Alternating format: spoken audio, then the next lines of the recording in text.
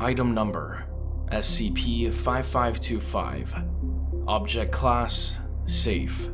Special Containment Procedures.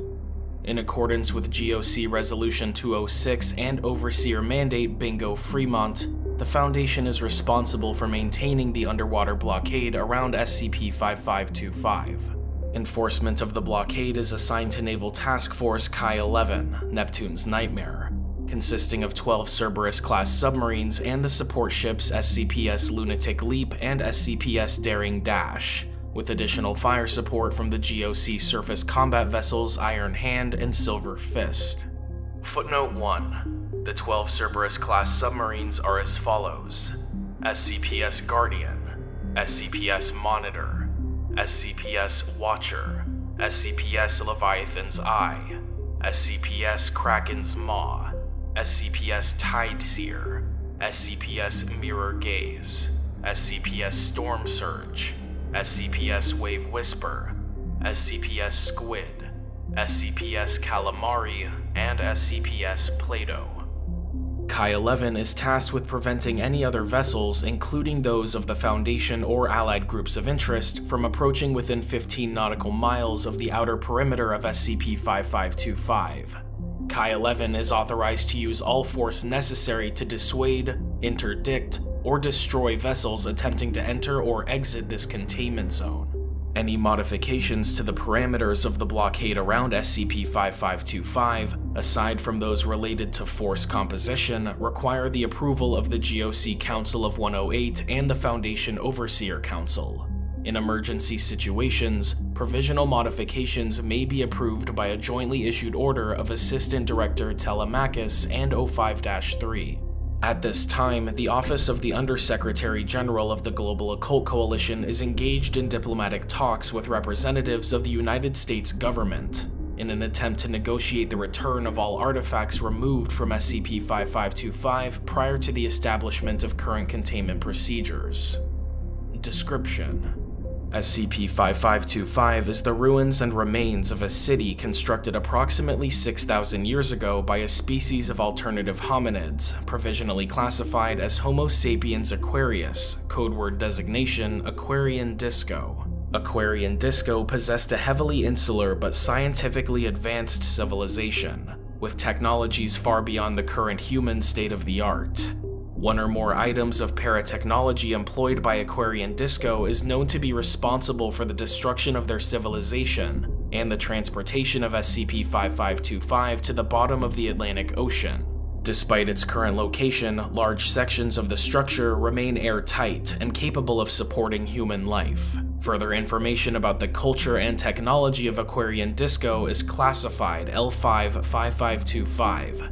In 1944, SCP-5525 was discovered by the submarine USS Dragonet during its initial shakedown cruise. At the time, the sailors aboard Dragonet mistakenly recorded the structure as a natural underwater feature in the ship's log.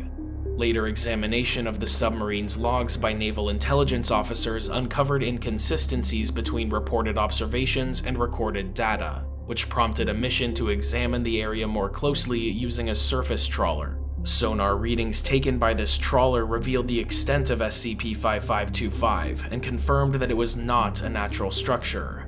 Further operations involving SCP-5525 were thereupon transferred to the Department of Defense Paranatural Warfare Command, and all information regarding the structure was classified.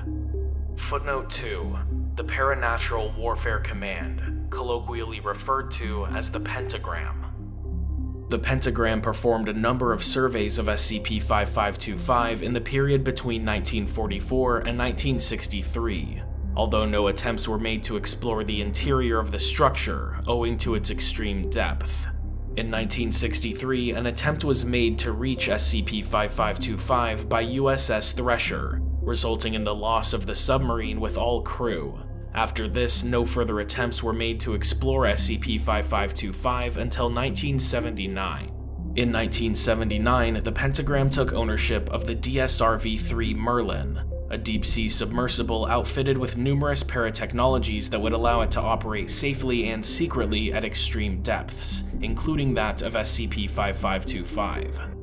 Following initial operations where it was used to excavate several wrecks from the 7th Occult War, Merlin was retasked for use in exploring SCP-5525. Merlin succeeded in reaching the structure and gaining access, whereupon the Pentagram began a major archaeological operation aimed at finding and recovering any remaining functional artifacts. Based on what is known of Aquarian Disco technology, any objects recovered by the Pentagram would likely be considered Thaumiel-class artifacts if possessed by the Foundation. Footnote 3. The GOC classifies such technologies as hypertangent and forbids their operational use without prior approval from the Undersecretary General. The Foundation and the Global Occult Coalition became aware of SCP-5525 and the Pentagram's activities following the destruction of St. Jeremiah, which resulted from the inadvertent activation of an Aquarian Disco artifact during an attempt to remove it from the structure. Footnote 4. St. Jeremiah, formerly an island in the Caribbean comprising the sovereign state of Free Jeremiah with a population of almost 15,000 people. In simultaneous emergency situations, the Overseer Council and the Council of 108 both agreed on the necessity of preventing further access to SCP-5525, and the desirability of recovering the artifacts that had already been removed from it. Working through the channels provided by Article 13 of the Colne Agreement, the Foundation and the GOC quickly established a set of joint containment protocols, with the Foundation taking responsibility for the blockade of SCP-5525. Nearby naval assets were immediately retasked to perform initial containment while a dedicated task force was assembled. Footnote 5. These nearby naval assets were comprised of the Foundation mothership carriers SCPS Jack Jumped and SCPS Lunatic Leap, with their aircraft wings and 3 Cerberus-class submarines, and the GOC surface combat vessels Brass Knuckle and Silver Fist. Addendum. Initial exploration. After the destruction of St. Jeremiah, but before the establishment of the containment zone, American forces temporarily withdrew from SCP-5525 to monitor the structure for possible aftershocks. Despite the potential hazards, authorization was granted for a single reconnaissance mission to explore the interior of the structure before it could be reoccupied by the United States. Mobile Task Force Gamma-6, Deep Feeders, and Assessment Team 781, Pyramidians, were dispatched to survey SCP-5525 and determine the extent of the Pentagram's activities. Most of what is currently known about Aquarian Disco and their culture was discovered during this expedition. In addition to gathering valuable information about Aquarian Disco, the survey team found that the Pentagram had located the armory or storeroom of one of the lower levels, which had then become the focus of recovery operations. This portion of SCP-5525 had experienced moderate structural damage and undergone a partial collapse before it was discovered, forcing the Pentagram to spend time on excavations. At the time containment was established, only 20% of the storeroom had been uncovered, from which many artifacts had not yet been removed. Documents found at the site indicate that the Pentagram had prioritized recovering those objects which could most easily be weaponized. Among the remaining artifacts was the weapon believed to have destroyed St. Jeremiah, which has been classified as SCP-5525-Antilles. The Pentagram had found SCP-5525-Antilles buried within the debris and had succeeded in excavating it, but accidentally activated it when attempting to move it. An inscription on the object, thought to be a name or identifier, was tentatively translated as Null Divider. Footnote 6. Alternative proposed translations include Division of Nothing, Division of Zero, Zero Division, and Nothing Undivided. Other than this inscription, the only other significant external feature of SCP-5525 Antilles is a touchscreen interface displaying a detailed map of the Earth's surface, which is used for targeting the device. Footnote 7. This map of the Earth's surface appears to update in real time. Addendum. Removed artifacts. In the wake of Incident Inside Baseball, the storeroom where SCP-5525-Antilles was found was fully excavated, and a thorough examination of the contents performed. After comparing the results with inventory lists inside the storeroom, the following artifacts were found to have been removed from SCP-5525. Translated name: Null Divider. Codeword: Antilles. Status: Contained. Translated name: Timeless Mirror. Codeword: Byzantine. Status: Under observation. The status of the following 10 artifacts is unknown. Empty Hive, codeword Columbia. Darkness Visible, codeword Dominion. Lightless Flame, codeword Exodus. Void Furnace, codeword Frontier. Perfect Cold, codeword Gehenna. Abyss Well, codeword Hibernia. Dead Mind, codeword Ichabod. Infinite Point, codeword Jericho. Crystal Number, codeword Kronstadt. False Moon, codeword Lorelei. While some of these artifacts may have been lost or destroyed, it is believed that most are currently in the custody of the Pentagram. Efforts are ongoing to locate and recover these missing artifacts. Addendum: Incident: Inside Baseball.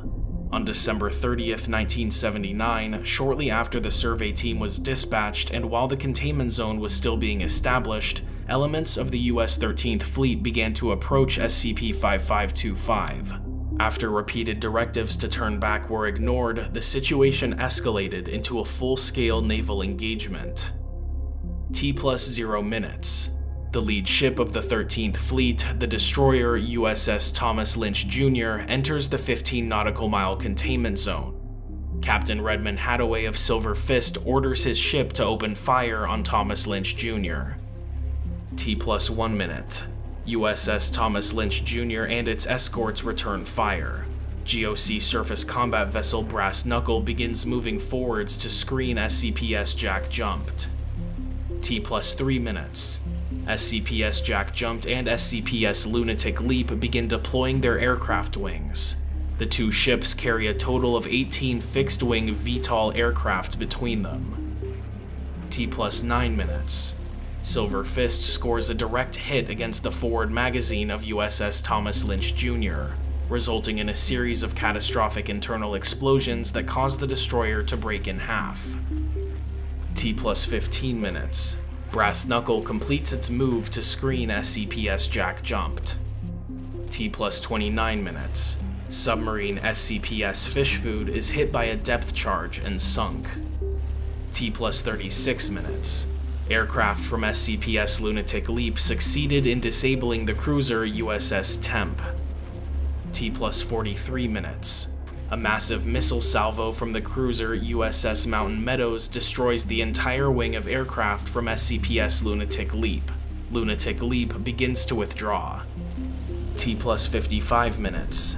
Aircraft from SCPS Jack Jumped release an aerial dispersion of amnestic gas over USS Mountain Meadows, causing general confusion and chaos, which allowed Silver Fist to destroy the cruiser's bridge and engines. T+61 minutes. Thaumatologists aboard Silver Fist attempt to teleport a strike team onto the bridge of the 13th Fleet flagship USS Carl Hayden. The working is disrupted by psychics aboard Carl Hayden, and the resulting backlash damages the engines of Silver Fist, putting it out of action. T+73 minutes. All of the water within 45 feet of Silver Fist turns into lemon pudding. T+79 minutes. Brass Knuckle loses its forward battery. Captain Thomas Griffith orders the ship to close to small arms range. T+88 minutes. Most of the bridge crew of Brass Knuckle, including Captain Griffith, are killed by a Pentagram psychic. Lieutenant Carter Hager assumes command of the ship. T+92 minutes. Thaumatologists aboard Silver Fist make a second attempt to teleport onto USS Carl Hayden, this time successfully transporting a pouch of live grenades into the bridge. The resulting explosion eliminates the Pentagram combat psychics. T+96 minutes. Submarine SCPS Surf Screen is hit by a depth charge and disabled. Captain David DeFord orders an emergency ballast tank blow, causing Surf Screen to surface directly underneath the destroyer USS William Williams. Both vessels sink as a result. T+99 minutes. fires break out in the main engine room of Brass Knuckle, temporarily disabling propulsion. T+105 minutes. Fires aboard Brass Knuckle spread to the auxiliary engine room. The ship loses all remaining propulsion. T+112 minutes. Brass Knuckle begins to rapidly sink. Lieutenant Hager gives the order to abandon ship. T+127 minutes. Brass Knuckle is sunk.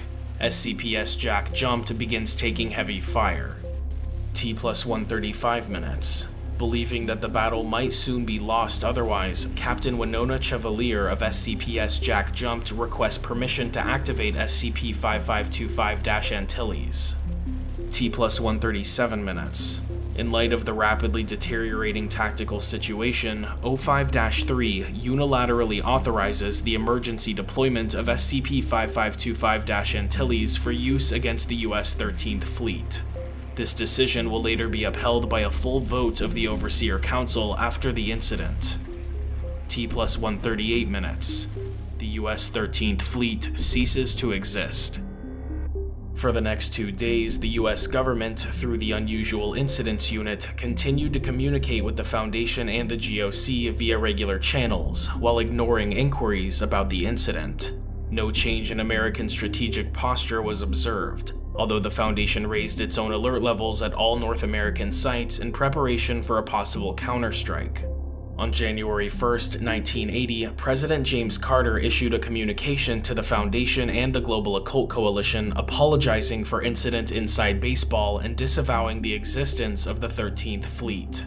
No mention was or has since been made of the destruction of St. Jeremiah, nor of the artifacts removed from SCP-5525.